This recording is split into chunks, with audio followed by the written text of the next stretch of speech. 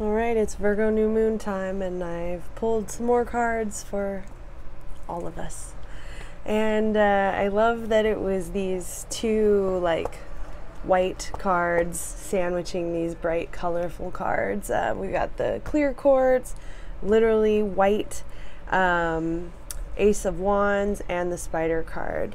So I'm going to start with the Ace of Wands. It's interesting because I just pulled this card for myself. I've been so busy pulling cards for other people, I haven't been pulling for myself, and as always, I get slapped with truth bombs when I pull for myself, and I'm like, ah, yes, there they are, there's spirit.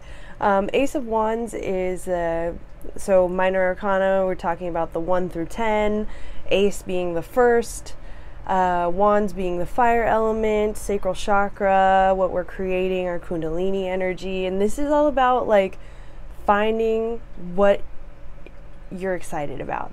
What is it that you want to be putting your energy into? The Ace of Wands, it's this beautiful, like, flowering stick that is surrounded by bright yellow and red light, and it's coming to bring you this energy of, like, sun shining, fire, lighting a fire under your ass. Get excited about something and decide that you want to put your energy somewhere. Still, I'm like, I know that I need to figure this out, and I'm still trying to put my energy there, but you know, it's like one health thing after another, one physical thing, one emotional thing, one universal thing. The world is collapsing, hurricanes are coming for the islands, and but still, you got to focus it in. You got to focus it in on where do you want to be pointing your wand. The magician takes their wand, points it at something, and something happens. And this is like the imagery that we want to be conjuring for ourselves. Like, our energy, though we can't physically see it necessarily, you know, I feel that I can witness energy, but not like through my physical sight. I witness it through feelings and through... It's something intangible that I can't describe, but if you're the type of person who understands energetic work, then you understand that it is tangible even if you can't see it. And so this is asking us to direct our energy, to figure out where we want to be putting it, because it's Virgo season. Virgo is an amazing earth sign that brings... The way I like to describe the earth signs is like Capricorn is when the root goes down, the building of the foundation. Then Taurus is when it sprouts, when the plant sprouts and it's starting to build itself a life, and it needs the comfortability in order to grow and get where it needs to go. Virgo is a full-fledged plant that is giving of itself. And so we're in that stage right now of the year where we're coming up towards harvest season, summer is ending, fall's about to begin, it's the transition into winter, and we're going to start it all over again. So where do we want to be putting our energy right now? And then once we figure out where we're putting our energy, we become the spider, and we become the element that builds its web, that understands what it needs to do. It needs to lie in wait and wait for its food and its prey to come to it. It's like when you build the structure around what it is that you want, then the universe knows to bring it to you. And this is what I'm always saying. I know I'm just harping on the same things all the time. If anybody's watching these videos, you know I'm saying similar things, because it is what it is. In order to manifest what you want, you have to first feel like you have it, and you have to think about and know exactly what it is so that you can archetype a picture of it. So it's that combination of things, of knowing what it is, because a lot of us don't even know what we want in the first place, to be honest, and I'm not saying that as a jab to anybody, because that's true about me too. It's that the world doesn't want us to know what we want, because when we know what we want, then we could potentially have it.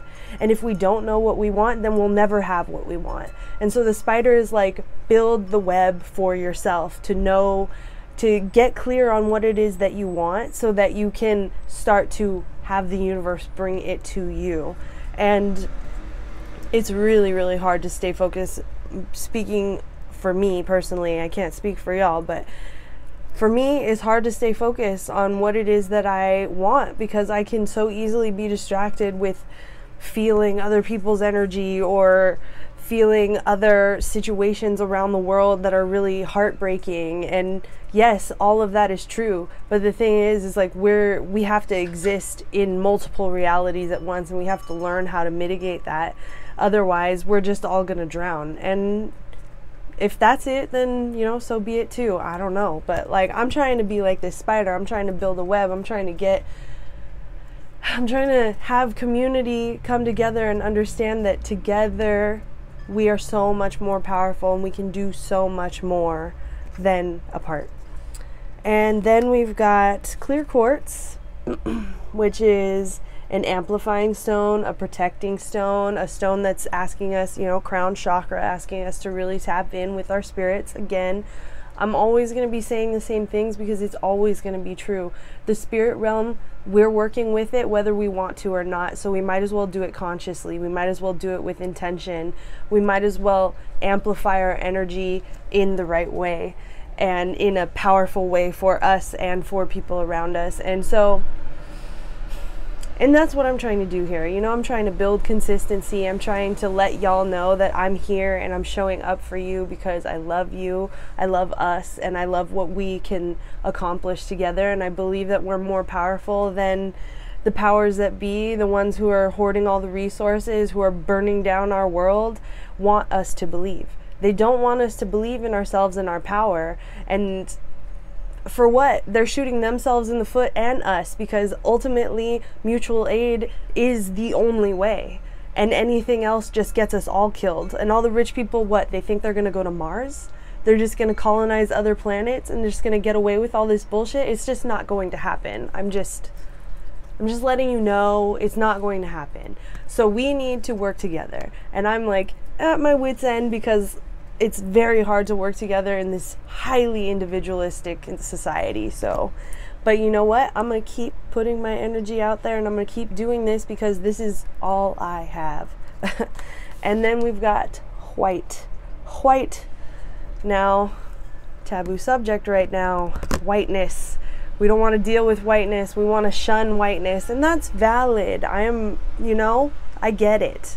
I got my white privilege because I got this light skin and this like white magic. It's like this new age thing, like, oh, deny the darkness and only look towards the light. That's obviously not what I'm peddling. I'm not talking about that, but I am talking about white and dark as complementary. And so for me, I have a tendency to go dark. And I'm comfortable in dark realm, and that's totally fine. And I think that it's good to understand the subconscious realm, the darkness, the night, all of these symbolic things. But there has to be a balance. And so I know this is definitely speaking to me, because I have not been balanced in my dark to light ratio in my life. I've been pretty depressed recently, and I've been going through a lot and witnessing a lot and seeing other people going through a lot, and it brings me down, and it makes me forget the other side and to hold both and to allow both to exist. So this is asking, bring some light into your life, bring some of the crown chakra down to the root chakra so that they can balance each other out. So you can feel a foundational energy, but you can also feel that you're guided by the spirituality that you choose to work with. And so I feel that this, particularly for me, is just a reminder to continue to balance these things out. I am, once again, not saying light is good, dark is bad. That is false. That's incredibly false, and we need to cut that narrative now. But I am saying that we need each. We need to understand the darkness as well as understanding the light. And if you are like me and have been going down the dark spiral path and just swimming in the darkness just so that you can like understand your subconscious realm, maybe time to pull it up into the light and realize, you know, the sun is still shining on your face.